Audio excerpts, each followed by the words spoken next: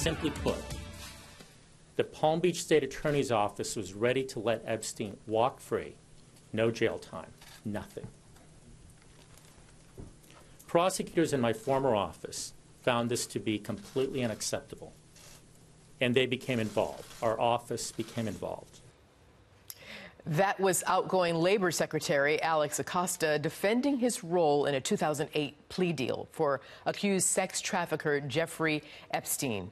Acosta blaming Florida prosecutors for apparently letting Epstein off the hook, prompting questions about whether those attorneys could face consequences more than a decade later, as federal prosecutors pursue new charges against Epstein.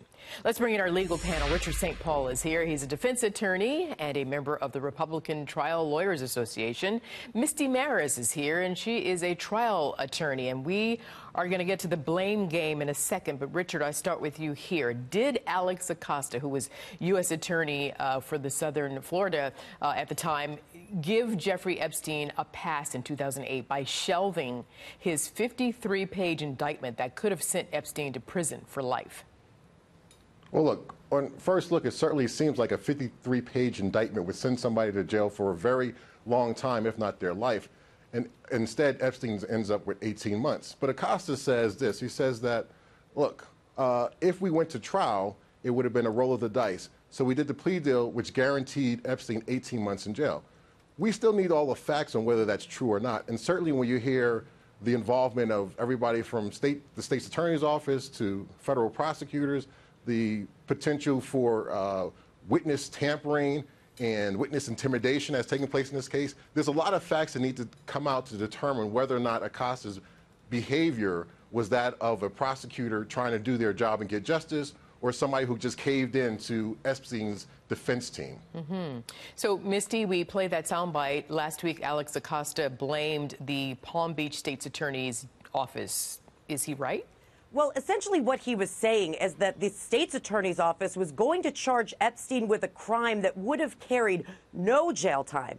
And that's when federal prosecutors, that's when his office intervened and negotiated this plea deal that did, in fact, carry jail time. So his argument is that the federal prosecutors actually secured a more severe penalty than what the state was even going to go for. Now, whether or not he's right, look, I believe the state's decision to be a factor in how the federal prosecutors decided to handle this case. It's not a determinative factor. It's one of many factors. As Richard pointed out, the question here, once we have all the facts, is whether this was prosecutorial discretion, were there evidentiary issues that would have put a verdict at risk, or was this prosecutorial misconduct? Two very different things. But, Misty, wasn't that so-called jail time 13 months with conditions that he could have a pass to go to work? Yes. 6 days a week. So that means 1 day a week, 13 days total in jail? Right, and that's what we call a slap on the wrist sentence, of course, given the allegations. But there's definitely factors that go into the analysis of what a prosecutor is going to do and what a prosecutor brings to trial. Listen, Arthel, the responsibility remained with the federal prosecutors to charge Epstein and to make that determination. So how that plea deal played out has nothing to do with the state prosecutor's office. It has to do with the decisions that the federal prosecutors made. Well, we're talking about this because of the great work by the Miami Herald. So I want to read a paragraph from the Miami Herald right now.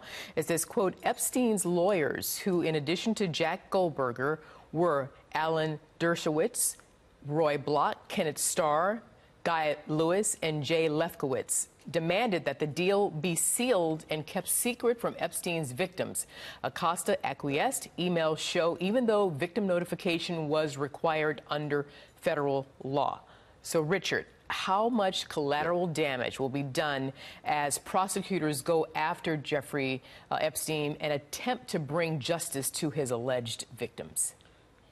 Look, I think that line right there that you just read is that low-lying fruit of as Misty mentioned, prosecutorial misconduct. If the federal law says that the witnesses need to know about what's happening in the case and they didn't follow that, they better have a very good reason as to why they didn't follow that. Now, the team that you just talked about, that legal powerhouse team that has included as part of its clients presidents and others, you know, that is a very serious legal team. that basically had just as much resources as the federal government. And I think that's something that's going to be looked into in terms of what also the legal team had to do with creating pressure and witness intimidation, potential witness intimidation, and paying off witnesses to weaken a prosecutor's case. I think that's another aspect that we have to take a look at, and that might come into what this fallout might be. In addition to the other fallout, Epstein has known a lot of people. When we're talking celebrities, we're talking presidents, their families, the royal family. Anybody who has been a witness to his misconduct is going to be a potential witness in this particular case. So Misty, if Jeffrey Epstein's money and his power bought him a get-out-of-jail-free card, can anyone be held legally responsible retroactively? There absolutely could be consequences. What we have right now is this dual path. We have the Office of Professional Responsibility for the Department of Justice investigating this situation now.